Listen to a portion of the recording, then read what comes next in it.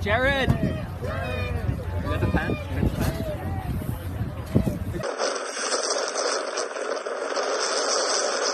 Jared, can you guys Jared, come on, Jared.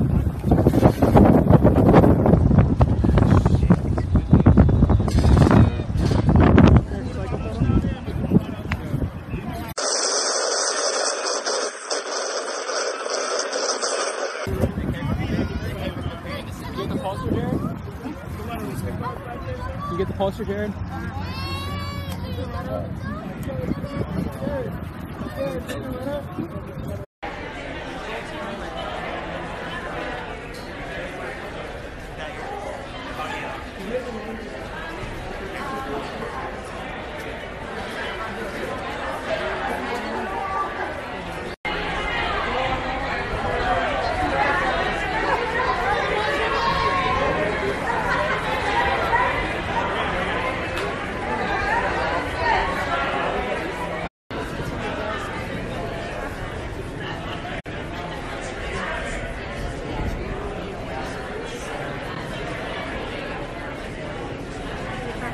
Country to capture a day, and I thought, what an incredible film that would be. And it just stuck with me all these years, and I thought it's an important time to turn the camera on ourselves and to take a good look at who we are, this crazy nation of ours. So yeah, that was it. Yeah, what was it like managing all the crews that you sent around the country, and then was any of the stories surprise you that came back? Logistically, really challenging. I mean, we had 92 crews all over the country. We had a big and great group of producers, and we all just hunkered down, and we were really excited about it. I mean, knowing that you have to do everything within 24 hours, and it really, there's a lot.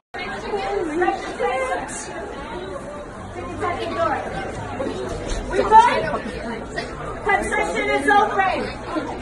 Concession is open. Concession to your left. Restrooms to your right. You know, this is something I've been thinking about for a really long time, and we're living in pretty interesting times, and I thought it could be an opportunity here to turn the camera on ourselves and to capture a portrait of this country in these really tumultuous and fascinating times that we're living in. We had a great group of people. We put together maybe 30 to 40 people who were all producing in some capacity, and we started riffing on ideas on things that we wanted to see on a day. The idea was to film 24 hours in the life of this nation. And we were very, very adamant that there were some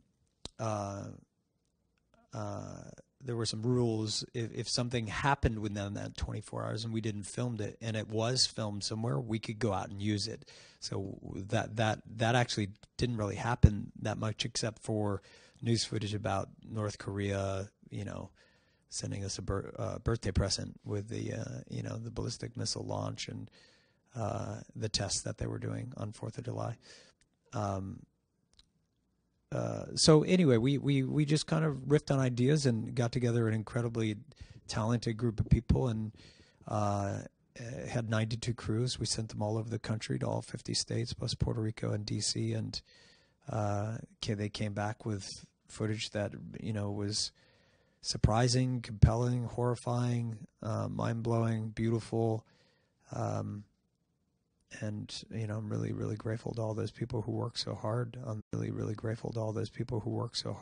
the film. There was an additional process, and still the music it's not finished yet. I mean, the film isn't really finished yet.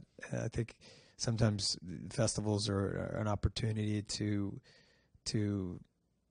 kind of try out, test out what you've been working on, and to get feedback from an audience and to see how it feels. And it's certainly, there's a lot to learn from showing your film publicly, and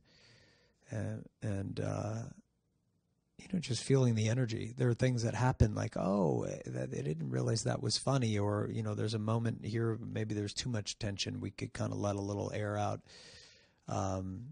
but the music is, you know, a work in progress at this point right now. I mean, the challenge is shooting all of it in a single day and making sure that you have enough footage to make a compelling piece. I mean, that is telling a story out of, you know, hundreds of vignettes. That's really difficult too. That has its own challenge because you don't have a traditional beginning, middle, and end. What you do have is a day. And that we all know what a day is like. So that's helpful in some ways because you start with, you know, a beginning and you have an end, especially in this case with the 4th of July, you have an end with fireworks. So that's nice that you have this, you know what your ending is, and you know what your first shot could be. But it has its challenges. You know, the other challenge was the amount of footage that we shot. You know, we have just an endless, we could make 100 movies. So just getting to it, I'm sure there are stories that we haven't even uncovered.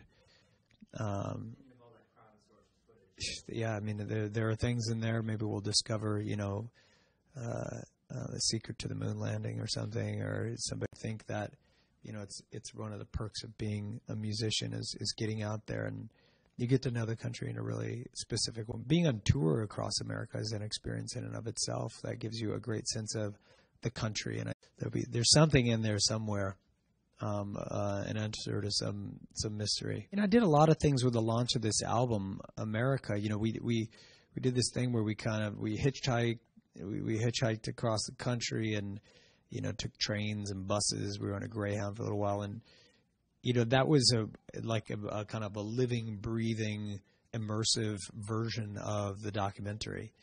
And the album was this, you know, sonic version of exploring ideas and themes of America and the American dream and growing up in this country. And this is kind of the last piece of it. I think it's the kind of third and final piece of it. So, you know.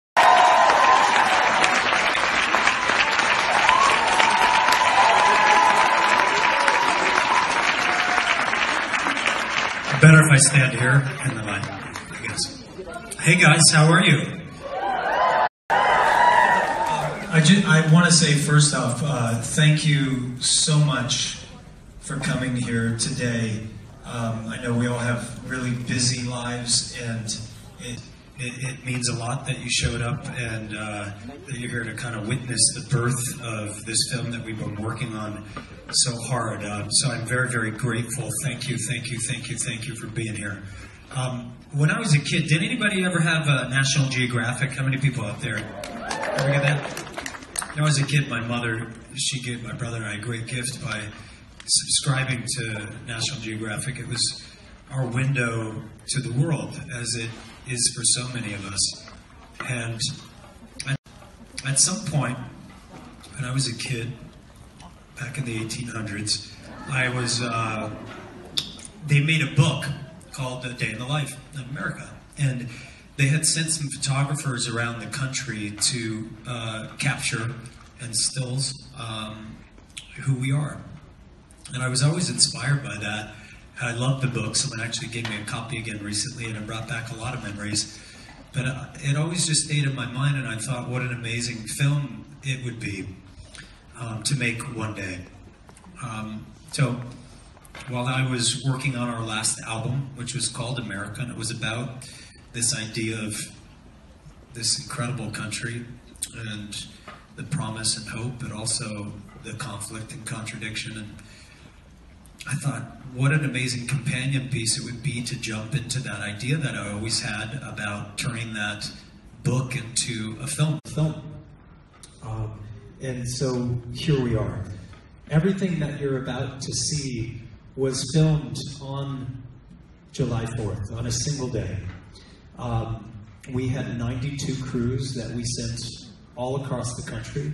We filmed in every single state, plus Puerto Rico and DC. Nobody from Puerto Rico in the house? Jesus. This is New York City. Come on. I know where you are. And, you know, they did a phenomenal job. And stick around after. I think we're doing a Q&A. I guess we are now, if we weren't. Everybody's invited to the after party. I don't know where it is, but where's the after party? she's like, just shut up and finish up now. But you're all invited. I'd love to see you all there. You're all there. It's a small place, but we'll snuggle.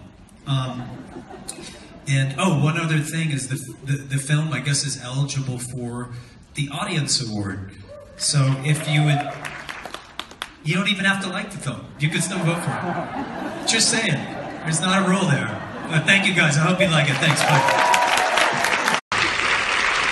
I know there's quite a bit in the film that, you know, I personally don't agree with, but again, I felt it was really important to give people, not give people a voice, but to not censor who we are, who our neighbors are, who America is, and to try to get an accurate depiction of the nation in this really tumultuous and important time. You know, watching the film with everybody, you know, it made me want to spend more time with certain characters. Curious to hear who your favorites were.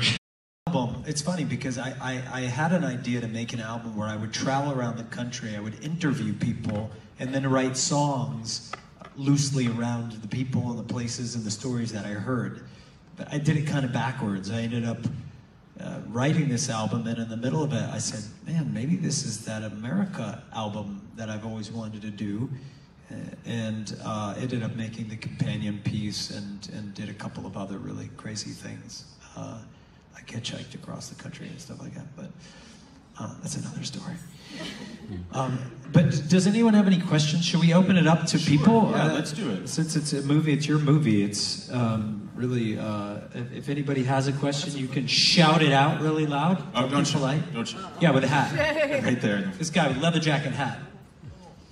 Or, yeah, leather jacket. I was saying hello, Jared. You remember me, Timok? Yeah, man, how you doing? What's going on? Everything's wonderful. Well, I'm black and Italian, and my father passed away a couple of weeks ago. Sorry to hear that. It's all good. And, you know, his parents, I met when I was little, like 6 years old. Yeah. And my mother's from Harlem, and like I said, black and Italian. And I grew up with a lot of love from both parents, but over time, it was like, I guess, a month. It was very old school, the Italian grandparents. They ostracized my mother and my father. And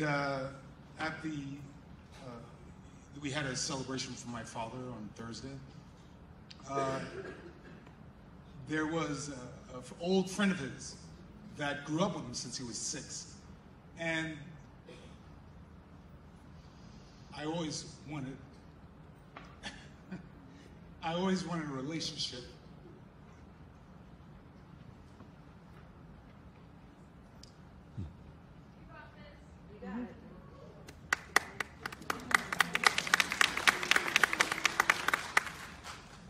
With my grandparents. And he told me a story of when my father wanted forgiveness for not doing what they wanted because his father was dying. And they drove to see him.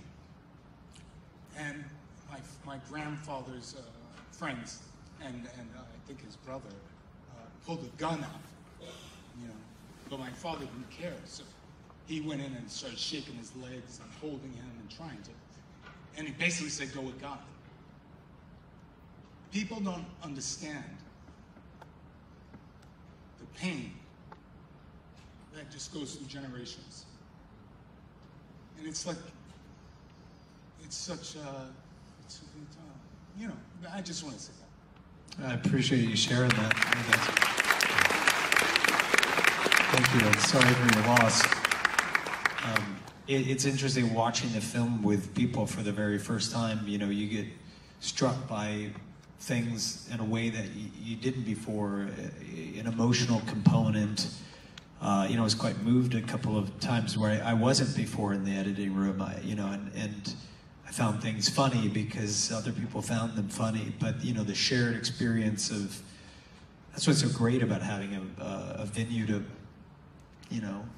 share your work like this is to experience it collectively. I mean, that's a very special thing. But I appreciate your words. Anybody else? Maybe on the end. Yeah, a lot of questions. Sure. Yeah. Striped sweater. Yes. Yeah. Hi. First of all, congratulations on the film. That was beautiful. Thank you. I just wanted to ask you, what was your criteria to make decisions on what kind of footage would go into the film? It's a good question. I mean, we have, I couldn't even tell you how many hundreds of hours of footage that we have. I mean, we're just buried in footage. We could have made a much longer film than this, and it was really hard to decide what to include or not. I mean, there are so many stories that are compelling. And when you make a film, that's part of the challenge. What do you include? What don't you include? And it's also interesting, I think, to see people who you may not agree with. Like, I'm not so sure I agree with Mr., Drinky Man with a gun. He's great. But I really want to spend a little more time with him. I mean, can't we just bring him back once or twice more? And that's what I think is kind of cool about the movie is that it's a reminder too, like, you don't have to agree with everybody on all fronts to get along with them, to have them be your neighbor, to have them be your friend. And that's kind of I think a really nice thing. But it's hard. I mean, we have a lot. And 10,000 people also contributed. We had our 92 crews, and most of the footage was, I would say 95% of the footage was from the 92 crews, because the quality of film was better, the storytelling was a little bit more succinct and consistent. But we do, some of the stuff you saw at the end was the footage that was crowdsourced via social and things like that. But yeah, who else? Let's try to get through a few more questions. They'll kick us out of here. What do you think about down in front? Hello. First of all, the film was absolutely incredible. It made me realize so many different things about my neighbors and how truly lucky I am to have the life that I do have. And also, I was wondering, I know that you asked all people, even some around the world, to send you footage of what they think of America and what is important to them. And I was wondering, what are some interesting things that people not from the United States have said about the country that we live in here, and how they relate or do not relate to what we are experiencing? Should I tell you the truth? Always. You could probably imagine, but I did ask people from all over the world to send in their thoughts, because I was thinking of including that. You got to ask your neighbors what they think if you want to get an accurate depiction of who you are. But we didn't end up using that footage. We kept it within the States, with the exception of the space station at the end. And things that were broadcast on the news or radio were also fair game. But it's hard as well when I sit and watch it to remember, like, wow, this is all one day, and just the tip of the iceberg. I mean, there's a lot that happens in this country, and but the footage that we got from out of the States was from outside ex-US was pretty brutally honest. It was it was interesting. Who else? We maybe take somebody in the back. Yeah, who's in the back? Raise them high. Here we go. Yes, ma'am, the highest hand raised. I guess that would be me. Hi.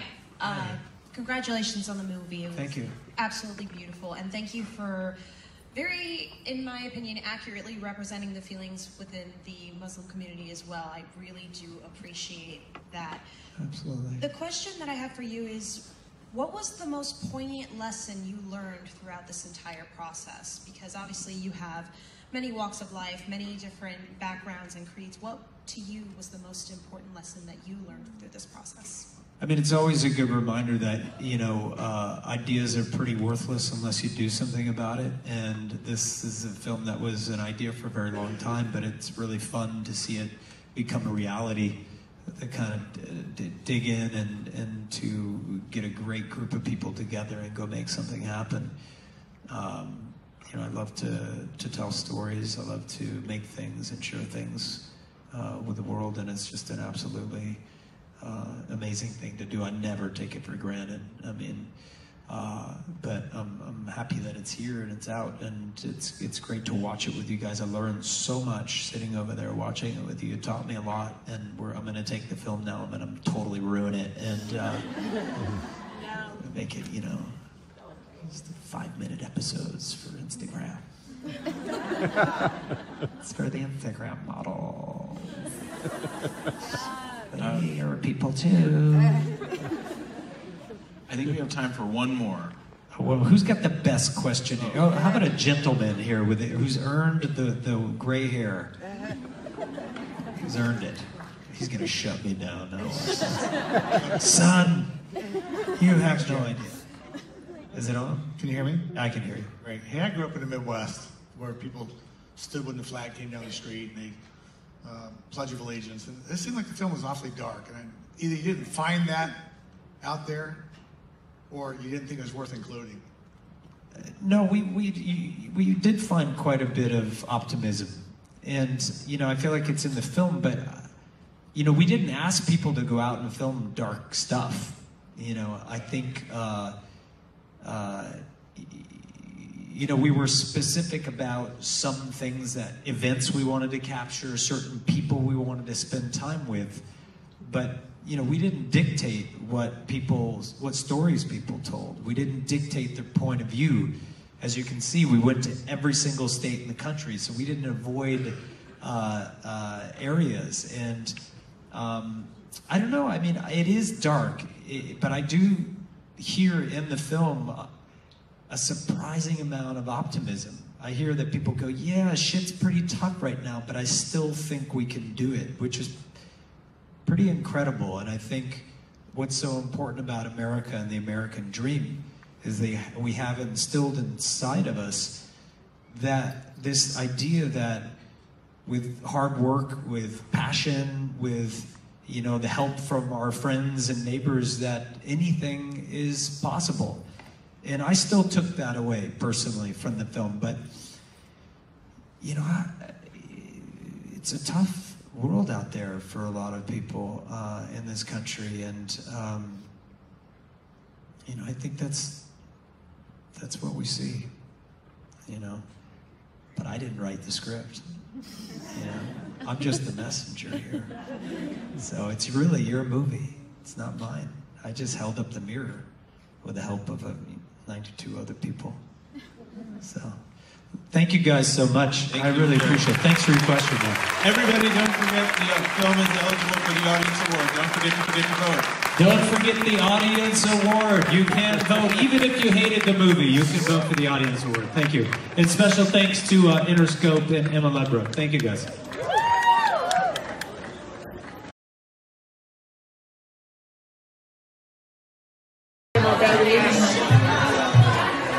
I need to try. Yeah. Thank you guys.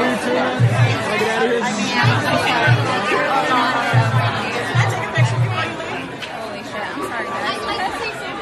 Thank you. That's all I want to say right now. Jared, congratulations on the film. Thanks so much. Good to see you guys, man. We love you. Thank you guys for coming out. Bye. Nice work, man. Nice work. Just look at me. And I can just now look at me.